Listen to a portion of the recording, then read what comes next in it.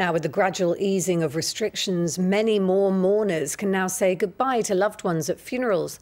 Until recently, there was a legal limit of just 30 people, which has left many families feeling that they were unable to share their grief.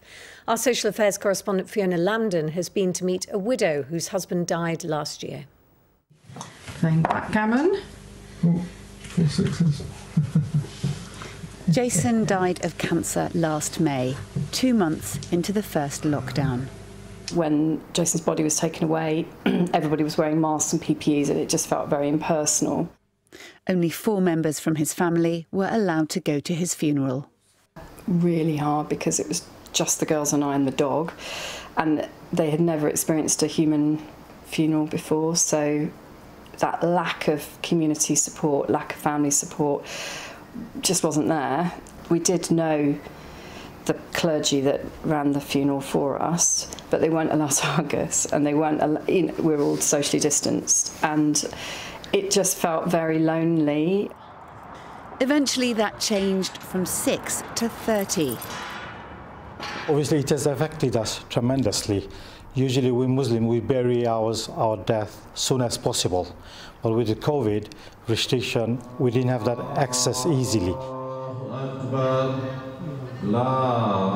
But now, any number can gather, as long as the venue can allow for social distancing.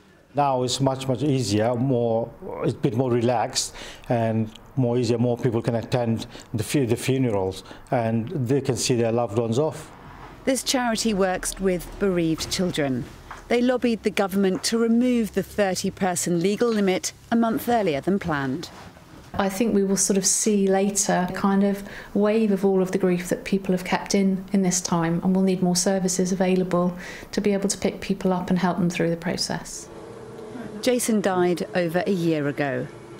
Because of the restrictions, you haven't yet been able to organise Jason's memorial. What toll is that taking on you?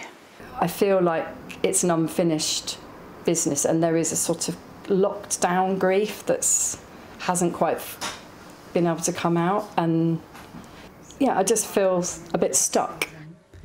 And until they can celebrate his life with others, they feel they're unable to start reliving theirs. Fiona Lambden, BBC Points West, Bristol.